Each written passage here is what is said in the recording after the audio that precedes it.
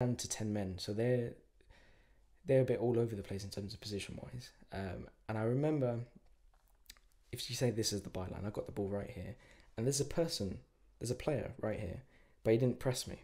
I didn't know that until afterwards. So I got the ball and I'm dribbling at like 5-10 yards. And earlier on in the game, I had an assist to where the number 9 made a run, and I played it down the line for him, and he scored.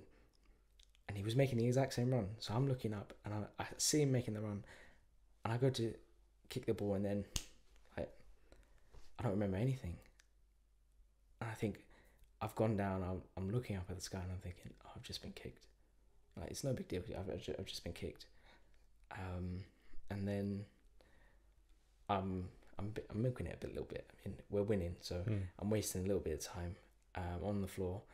And then I'm literally on the halfway line, right next to our bench, and the physios come over. The coach is like, "Oh, yeah, are you good? You good? Like, yeah. Oh, I'm good. I'm fine." And then I got up. I just thought it was a kick, so it's just an impact injury. So what is it you felt? An impact? I felt I've been kicked in like the back of my calf. Okay. Because your Achilles is the long tendon that runs behind you, behind your leg.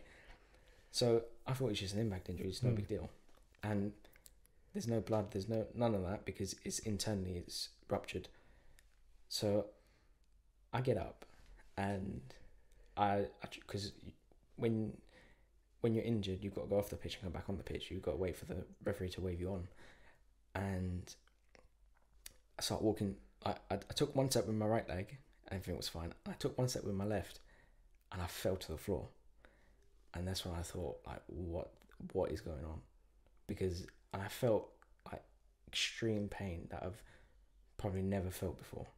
In terms of, I just fell down. I was like how did that pain feel? Like, if you can describe that pain. It was like someone. I mean, I've never been stabbed, so I couldn't tell you definitely. But it's like someone had a knife and like stabbed the back of your leg.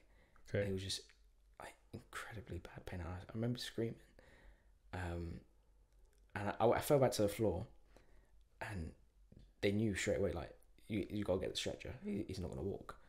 And I remember when I fell back down, I looked into the stands, and I looked for my dad. He wasn't there. And I felt that missing presence, if that makes sense. And then when I fell back down, I was like, okay, this is bad. This is really bad because I can't even take a step. And at the time, it was more like I didn't want to believe it was bad, if that makes sense. So I'm being carried back now to the changing room. Game's still going on. They made a sub, so I get back to the change room. I go into my bag, get my phone out. First person I call is my dad. My dad, because he's in America at this time. So I'm like, Dad, I've been kicked. I'm injured. I think it's bad, but I don't know how bad it is. I'll be alright. We got a game next Sunday. I'll be alright. Dad's kind of panicking because he knows I go through thick and thin. Like, I'll go through anything to keep on playing. And if I've come off, it's got to be for something bad. So he's kind of panicking, and the club are like, okay. They assessed it. At the time, it was starting to swell up quite a lot.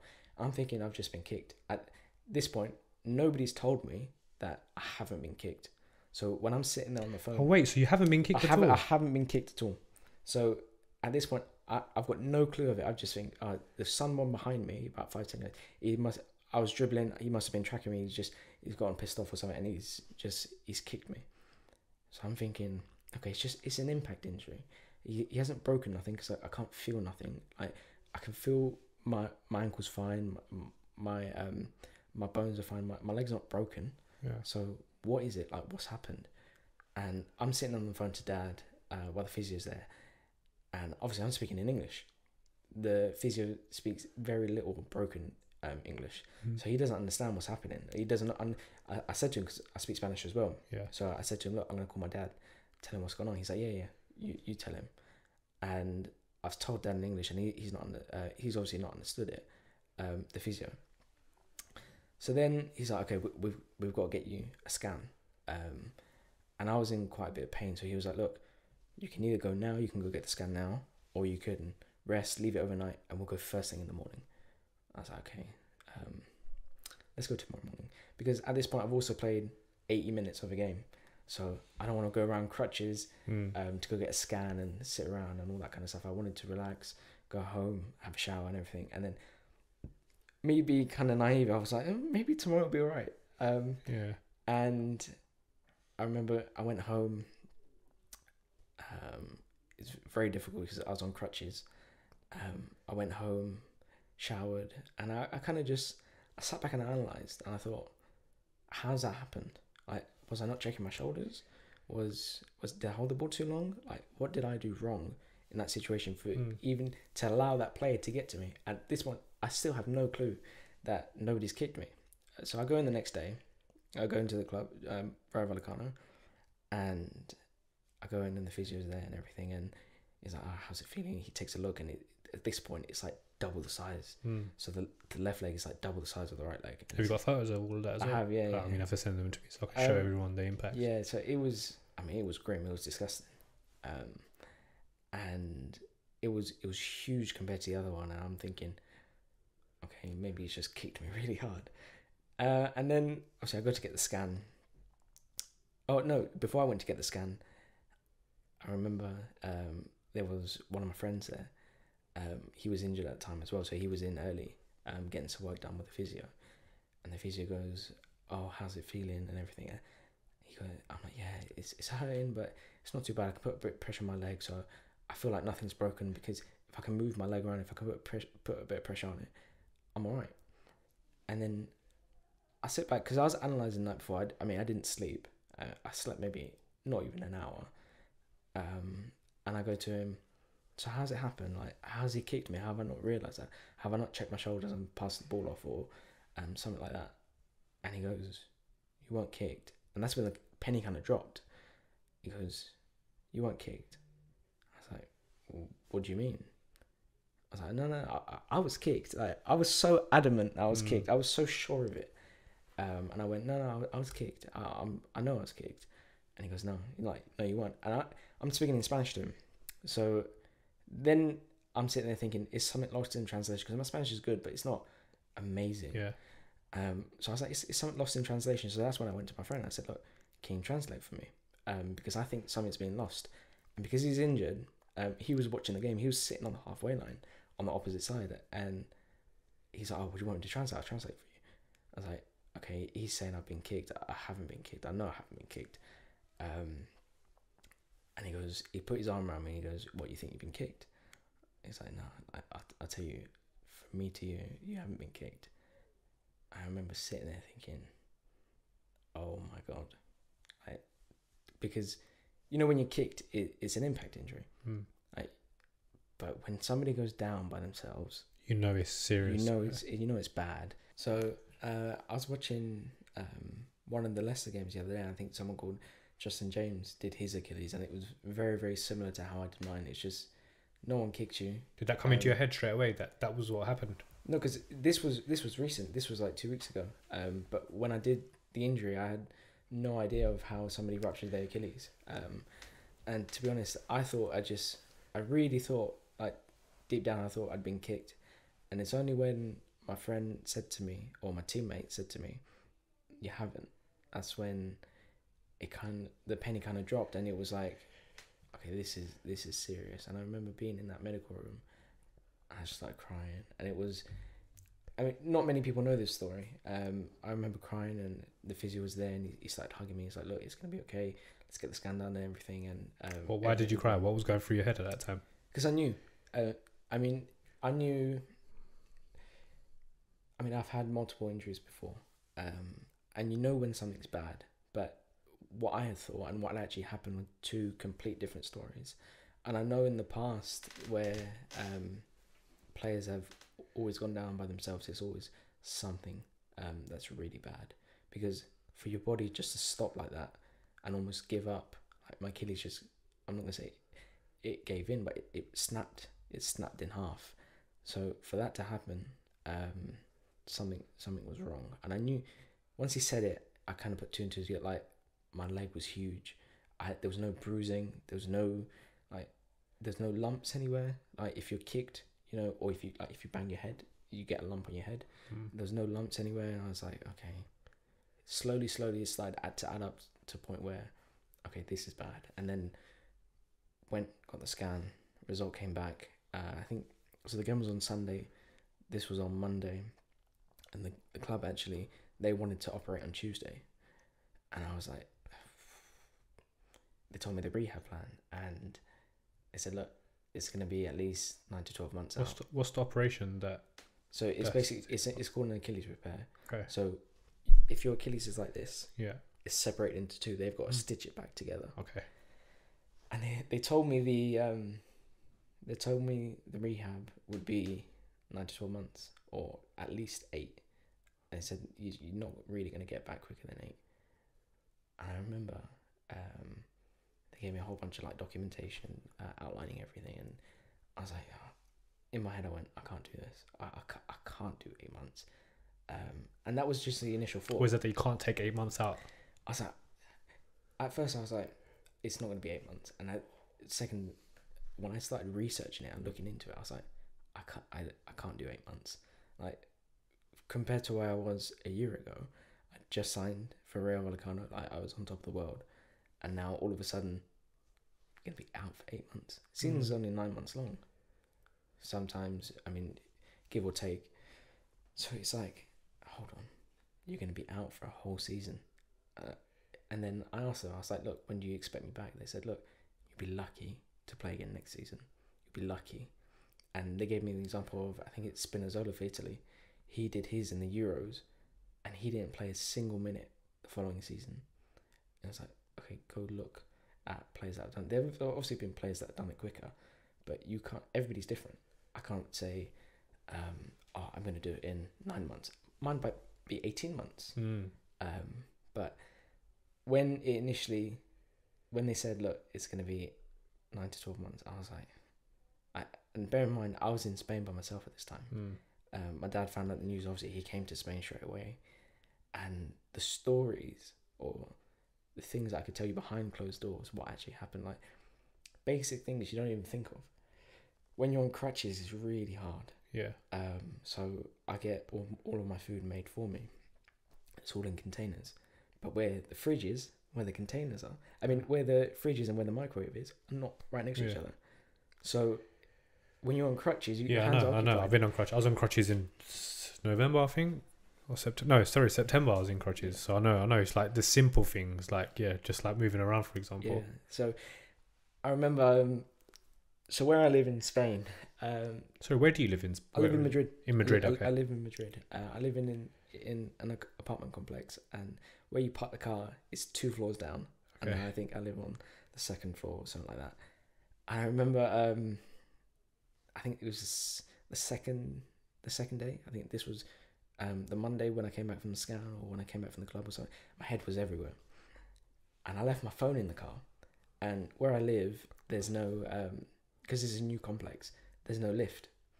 So I went up, I think I counted, I think it's something stupid like 95 or 100 stairs with crutches. I went all the way upstairs into my apartment, unlocked the door, sat down, and realised I left my phone. So I got all the way back down. No way. It gets worse. I went all the way back down, got it. And then I got back upstairs. And now I'm thinking to myself, I've left something else. And I think the phone rang, and Dad was like, what did they say and everything? And I've realised I've left the documentation that they gave me of the report of what happened, like the results of everything. I left that in the car. I was like, oh my God, I got to go all the way back downstairs again and come back all the way upstairs again. And that was hard. Basic things. Well, 100 flight stairs walking is hard, let alone doing it on crutches.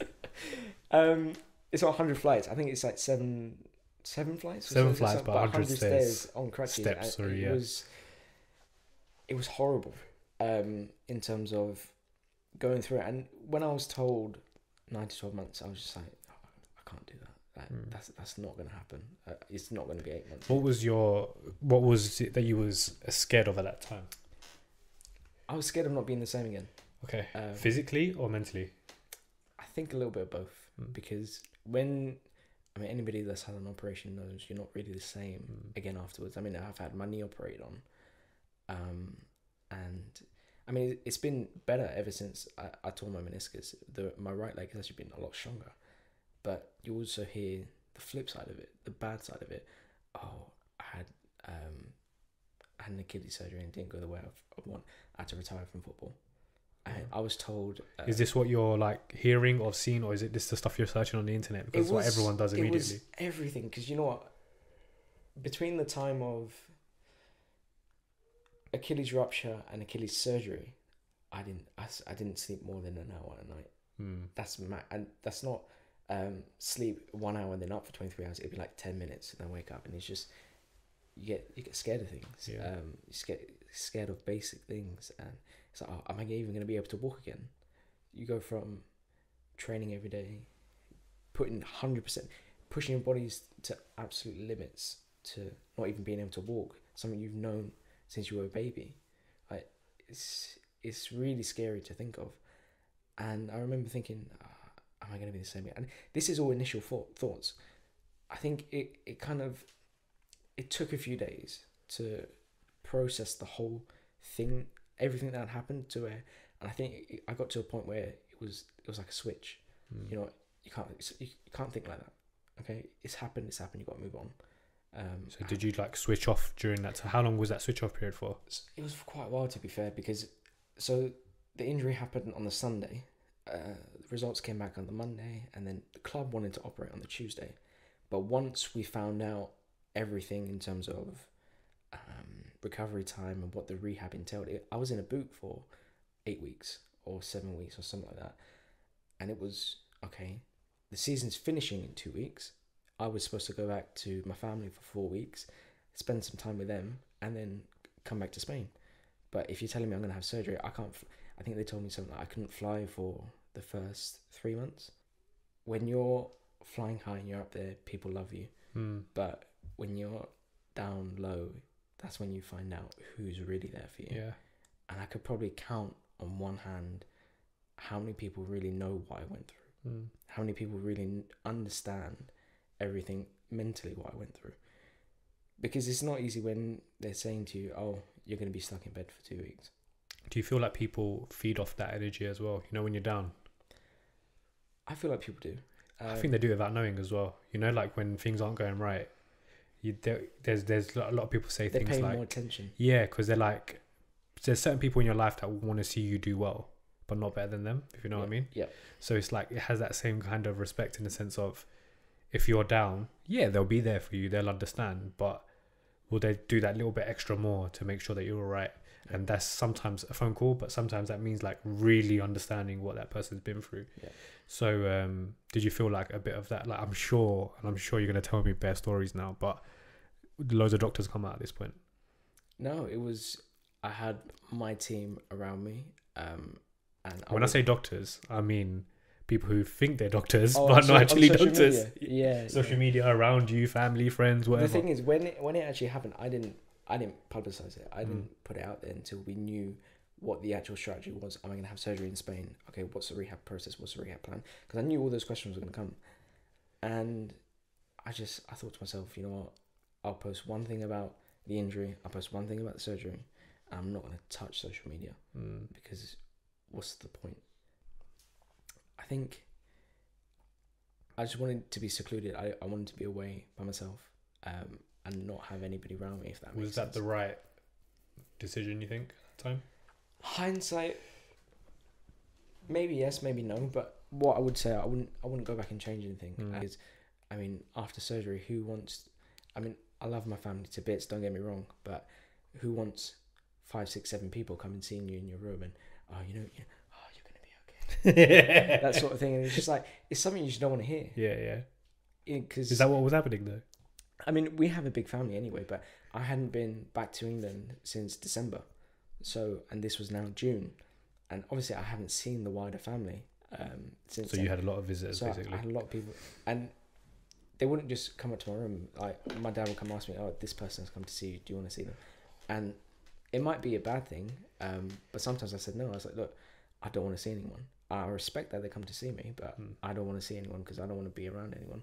And I think it was really tough for the people around me to to have been around me around that time, because I snapped at everything, every little thing. It was like, what was it? So evidently there was a bit of anxiety in you, and what was the main thing that you was feeling anxious about? I think prior to surgery was getting everything done. Let's have the surgery. Let's make sure everything's okay. And I think in between that time, it was something like 10 days to get the results, travel back to England, see the surgeon, get another scan here, and then get the surgery done. I think that process was 10 days or 2 weeks, something like that, which is usually a little bit. I mean, the club wanted to operate the next day when they found out, but obviously for me to travel back and everything like that, it took a little bit of time. And I remember there was they gave me injections to take because it thinned your blood. Yeah. So I can't remember what it's called, but another one, because cancer patients take those as well. Like my granddad, he takes insulin every day. Yeah. So you've got to grab your stomach a little bit and you got to put it in. And I have a huge phobia of needles, like really, really bad. And it was to the point where I had to be injected every day with it to thin the blood, so there's no blood clots. Even then, my foot went purple on the flight. It was horrible, and it was just like I didn't want to do anything. I was like, what's going to happen if I don't take blood thinners? Are you going to get clots? I'm already injured. I don't care. But that was a wrong approach to it. Because that's a serious thing if you get blood clots. Exactly. Because it can do more damage. And I was told a stat. I think this sort of switched my mindset a little bit. I was told a stat when I was just coming out of the boot, or I'd been in the boot for a couple of weeks. I went to see the physio and he was like 33, so it's 1 in 3. 1 in 3 don't play football again after an Achilles rupture. The other 33%, they're worse off. The other 33%, they're better off. And he was like, you decide which one you want to be. Do you want to never play football again? Keep going the way you're going. If you want to be worse off, don't put in any work. If you want to be better, you've got to get your head down. You've got to get your mind out of the state that it's in, and you've got to put in work. So was that a mind thing that he's talking about, or a physical thing? Everything around the injury, around the surgery, everything was in the mind. Everything. I mean, what was the things that you heard from people? Like, did you then hear doubts about yourself and other people doubting you as well? To me, I don't really listen to other people, and especially with the negative stuff. I know the close team I have around me, the people that I trust, and if they're telling me something, then it's something completely different. But if it's the wider circle, everybody has an opinion. Everybody always says, if you watch the Euros, Harry Kane should have done this. Luke Shaw should have done this. Pickford should have done this. Okay, but are you an expert in that field? Are you working with them day in, day out? Are you seeing what they're doing off the pitch to be able to make those judgments? And because I do feel like now with footballers, it's not just, I'm probably at a higher level now, but do you feel like if you are Ronaldo, for example, how much following you have on Instagram does play a part into where you're being signed to? It does. The Ronaldo situation is something completely. That's totally different. But let's just say, like, you've got, in your situation, it's probably different in your situation. But let's say, for example, you was going to play in La Liga or Premier League football. Do they look at somebody and say, okay, Zidan, you've got 10k on Instagram, but then somebody else, Zidan number 2's only got like 3k on Instagram. You're a better footballer, but he's got more followers. Do you think that kind of plays a part in the signing process? There's definitely a business aspect to football, in terms of behind the closed doors, what happens in a football club. But I think mainly what football clubs look at is they do look at the overall picture in terms of your social media, what kind of presence you have. But I think it's more they rely on your football, because when you cross that white line, if you're not doing your job, and if they know they can get somebody better to do that job, they'll get someone better. And in football, there's always someone knocking on the door. There's always someone ready to take your shirt. On reflection, I'm just thinking now, like, with the way it's a lot of pressure for you personally as a youngster, like, do you feel like you've missed out on a lot of stuff as well, choosing this life? 100%. Because I started working when I was 16, right? So I remember my friends being out living life, and like I lost a lot of friends because I wasn't there doing that. Funny enough, I was working in my dad's restaurant in them days, so it's like between 16 to 18, from sixth form all the way to uni, I was working there, and my dad needed the help. So it's like, but I feel like he probably didn't need the help. He was just trying to keep me away from that social life, and I kind of probably the best thing that I ever did. I learned so much there, but it kept me away from that and just kept me quite straight-headed. But do you feel like you, and I always think back, maybe I shouldn't have worked as much as I did, but at the same time you don't know what's going to happen in those days. So it's like I could have been, I don't know what could have been if I did that, or maybe I wouldn't have focused as much as I focus now, and I still have loads of other regrets that I should have focused more. But in that situation, but like, what do you think you missed out on during those years? Especially being away from family when I was in America. Even now when I'm in Spain, you miss out on a lot of things. I had zero social life, but to me that wasn't a problem. What's the prospects looking like now for Asian players coming into professional football? It's definitely looking good. I mean, you've got Hamza Choudhury, who's already at top flight playing for Watford. He's on loan from Leicester, I believe. There's someone with the exact same name, and he's Zidan Miah. He's at Manchester United. Issa Salman, he's playing top division in Portugal, I believe, and Jan Danda, he's playing top flight in Scotland. So there definitely is names flying about, and I think it looks good, because I think all we need really is that one person to break that barrier and consistently have a top career, not like diminishing anything anybody else has done, and just I think you need that role model, that one person to look up to, because right now kids look up to Ronaldo and they think, oh wow, look at Ronaldo. If we had someone like that in the Asian world, by Asian I mean a South Asian person doing the same thing. Exactly. South Asian. Do you think that's enough though? Because let's be frank about it, it's not just that the fact that we don't have, because definitely if there is an Asian player of that ability somewhere in the world, but definitely there's something blocking them from getting there, right? Football is many different aspects. I mean, luck can also be an aspect of it. Football is also about opinions. I mean, I've had multiple people tell me that you're never going to make it, and look where I am today. Make sure you follow us on all the social media platforms as well, at Moving Famous. This episode will be up at the same time. The audio will be up on all social media platforms as well. So the main thing you need to do is like, comment, and subscribe. That's very, very important, because the bigger we get as a team, the bigger the podcast get, the bigger the bigger the guests get. And I learned that from watching, what's that geezer's name from Dragon's Den, Zach? Stephen Bartley's podcast. So I took it from that. I watched his podcast as well. Decent podcast, isn't it?